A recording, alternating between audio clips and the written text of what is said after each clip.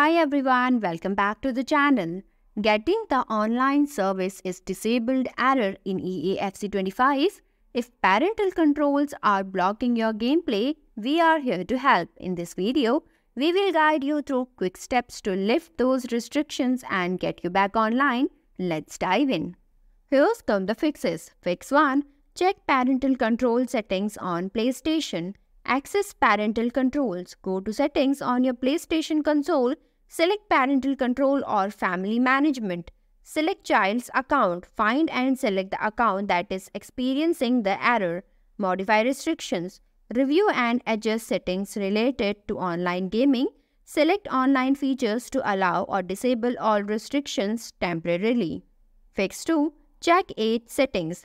Log into your PlayStation account, go to the PlayStation console and sign in with your account credentials.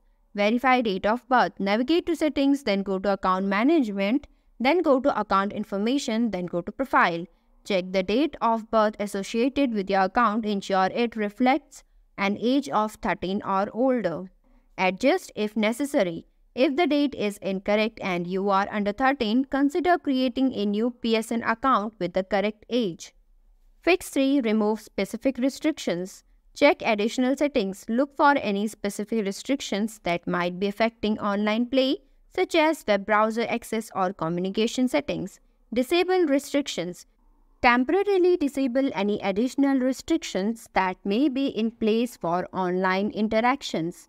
Fix 4. Reboot and Retry. Restart your console, power off your PlayStation console completely, wait a few moments, then turn it back on.